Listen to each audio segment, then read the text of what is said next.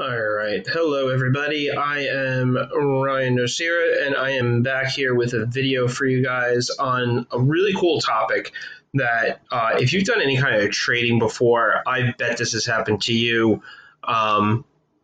Because I know it's happened to me, and I've been, even if you haven't been at this that long, it's just something you probably have dealt with. And I was having a conversation with a student the other day, and I was making some video answers to some of the problems he was having with his trades, and I found a consistency there. And I was, well, let me send this to some of my other coaching students. I always get permission before I send, use names or anything like that.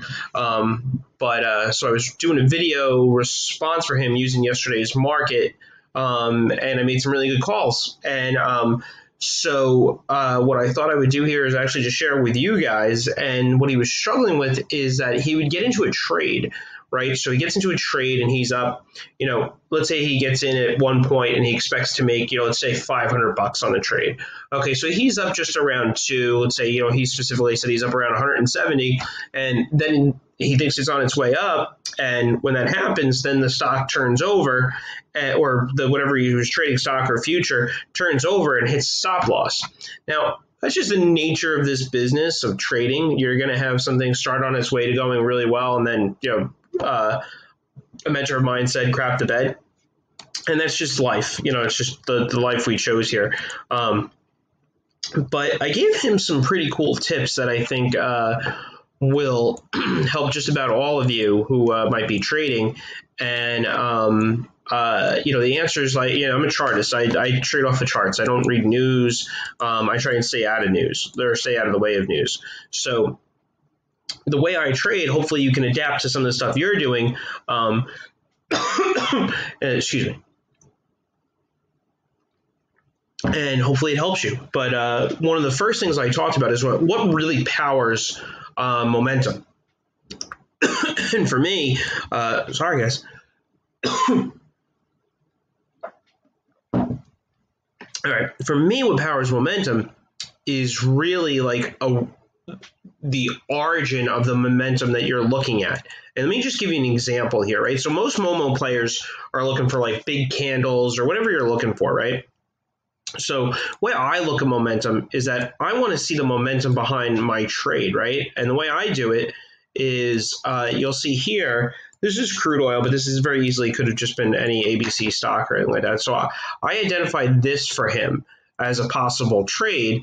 You'll see price kind of left there pretty strong, went a real fine distance, right?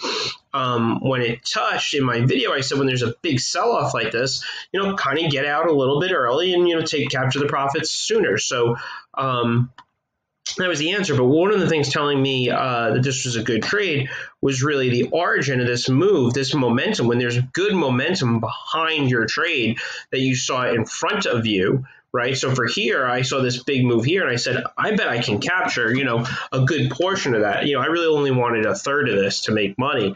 So that's fine. So the bigger the move and the smaller you need to make money, that's going to add up, I promise you. So that was my first instinct, was to find what was behind here.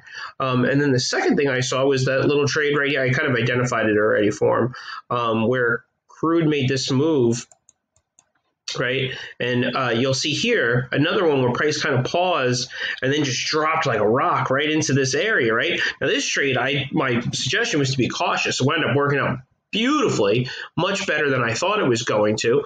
But either way, if you took my advice and got out of it, and you made 3-to-1 risk reward. Now, if you got into this trade on the short side, that easily, let's just get the numbers, or let me confirm the numbers, really, I should say.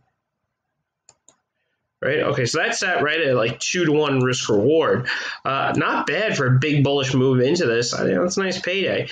It's $300 risk to make $600.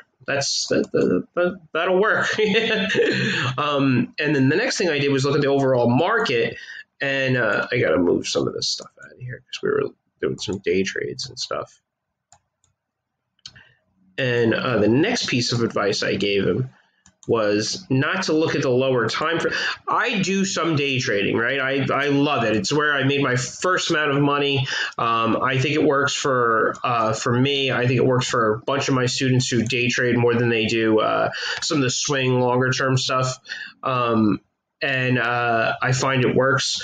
But if you don't want to be tied to a computer, or you are trying to make a certain amount of money with a very small amount of money, one of the ways to deal with that is that you look at the high time frame charts, right? So even you'll notice I trade with no indicators, right? I use just the chart. So this is just price action, right? Now, even if you do trade with indicators, bump up that time frame to, like, if you're looking at 5-minute charts and you want to be trading a lot less, well, go ahead, look at 1 hour, 2 hour. You'll see this is a 2-hour chart of the S&P 500. And you'll see, again, that pause and then this big breakout here. The market didn't necessarily like last night's debate, and it just drove right down right here, right? And touch here. And look at this move out here. I did not get $1 of this move. I had a little 10-minute chart in here. I got some of this, which is pretty cool. But in my email, you'll see I say eliminate about half the time you need to trade. If you're taking a bunch of trades in a day, one of the easiest ways to do it is just to bump up that time frame. No, it's from the lesson. From right here, you'll see this is the S&P 500. Make sure you're looking at like a 2-hour chart, 4-hour chart.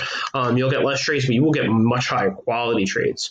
Look right here. You see there was a sell-off at the last couple hours of the market, right?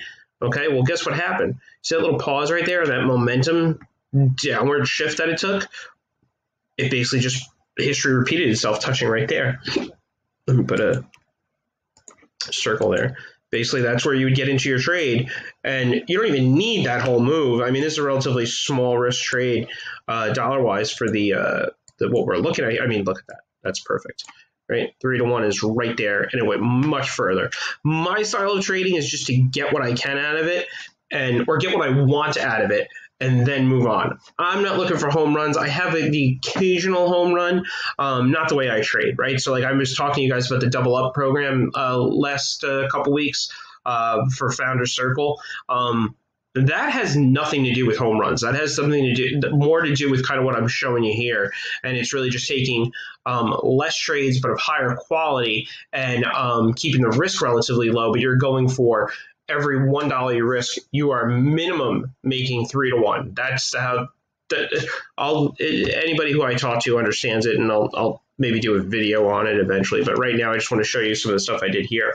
The next question is, he thought maybe he stayed in the trade too long, right? So Greg was thinking, okay, I'm in this trade. I'm in it for a couple hours. Should I have gotten out of it in the first hour? Should I have gotten out of it in the first few minutes?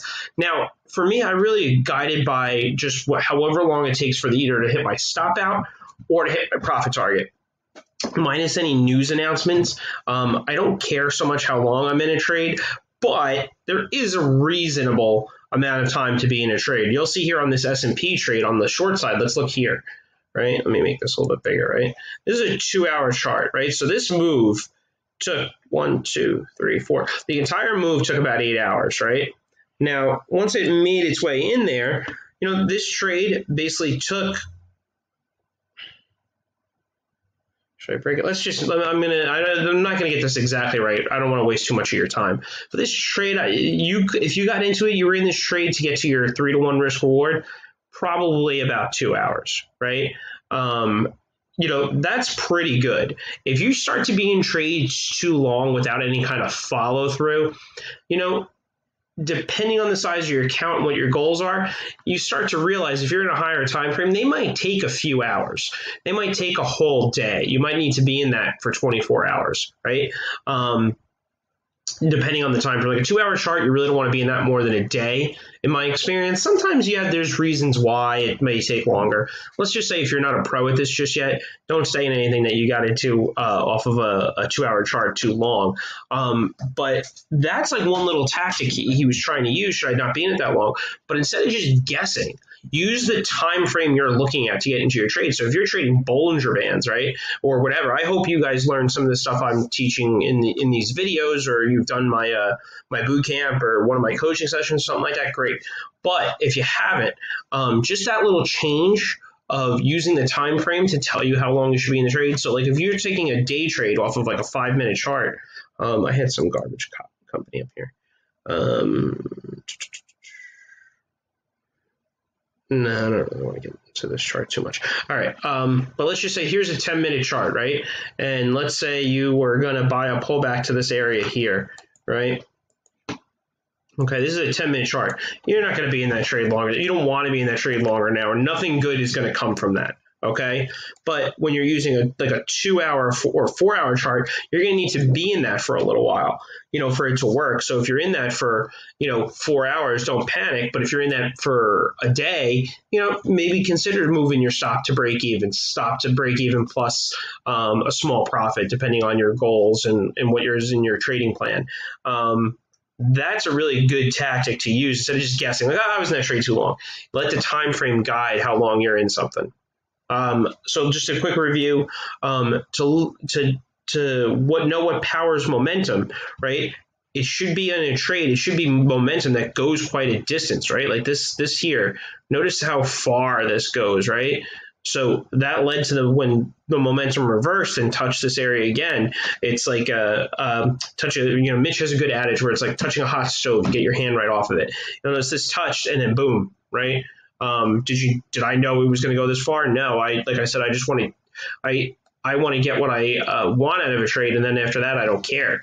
I'll scale out. I have a lot of strategies for that. That's not important for you guys right now. But the next thing you do that will really cut down the amount of work you need to do is just bumping up your time frame. If you're trading off of especially if you're not making money, sometimes that's the answer. Is you're looking at a 5-minute chart, 10-minute chart, something like that. So if you bump up the time frame, you're going to increase the risk some, but you're going to increase your reward quite a bit. I mean, look at these two trades here. This touched here. Look how far that went. I mean, that's not quite $2,000, but it's like a $1,600 win on oil. This sitting here right here is about what did I say that went to? This is about a $600 win on the short side here, so that's pretty good. Those are some good trades, and I made some really good calls in the stupid video I was just giving an answer to my student with, and luckily it worked. I'm glad it worked for everybody. I just wanted him to get a lesson, because this is what I do when someone has a question for me. Is try and really give really good answers, either reply in text, but sometimes that isn't as good as just like really breaking something down in a step-by-step fashion via video. Also, let me see. He said it was okay if I share the video with you guys. If you guys would like to see my actual original answer, you'll get to see the before and after of what all these trades look like before they hit. Oh, I didn't know I left that up there. Or we could just watch one of them. Okay, so here's... All right, hey guys, this is video 2. It is now almost 2:30. The last video I recorded at 1. Can I mute this? Question from a student. There we go. All right, you guys know the drill, but let's just fast forward to... there's crude oil touching that level right there, right? Here's the actual chart beforehand. I kind of mapped this out for him because it's part of what I do when I answer questions and stuff, right? I said, I gave him, he knows all the rules. Here's the trade before, sorry guys, where's my mouse? There it is, okay. So there's the trade beforehand, and we're waiting for it to come down here. So I'm saying, A, B, C, D in one of the videos. If you guys would like to see video 1 and 2 of my answers to him, and that's a little day trade I had on. I made a couple bucks off the trade, but nothing like what I wound up doing in the analysis. I would have, okay, hold on, let's fast forward to the 10-minute. I say that 10-minute level is going to get ripped through. Yeah, I like to, oh, that's when my computer froze up. I like to make sure I always have the before and after pictures. I like to say, anyone can just say, hey, I made this trade and it went really well. I like to have the before picture and the after picture, so the videos really help a lot with that, instead of you guys just looking at, oh, that's cool. All right, let me get back to that weekly level in a second. Basically, here's that, see, can I make this bigger? Full screen. Okay, guys. All right, so this is a video of a video, right? There we go, right? Notice here, ES, 2-hour chart. See that level there? Price, that's the momentum just kind of going straight down, right? That's where price was when I made the video. And then you'll see, I'll make this there, right? And there it is touching. Here, let me put this together just so you guys can see. Now I feel comfortable having the before and after pictures. See that? Yes, 2-hour. There's the touch. Yes, in the video, like I said, nothing happened, right? Beforehand, we were down here somewhere, and then boom, right? So pretty cool. If you guys would like to see the training videos that I send some of my students, I don't want to include it in here, but I want you guys to want to watch it. So hit reply to this email and just say, send me these training videos, and I'll send you these 2 training videos. I have them just on password protected Loom links. It's really easy to do. Just you'll just click a link and watch. So go ahead and let me know if this was helpful. And if you'd like to see those videos, like I said, please reply. I love your questions and comments and arguments and stuff about trading.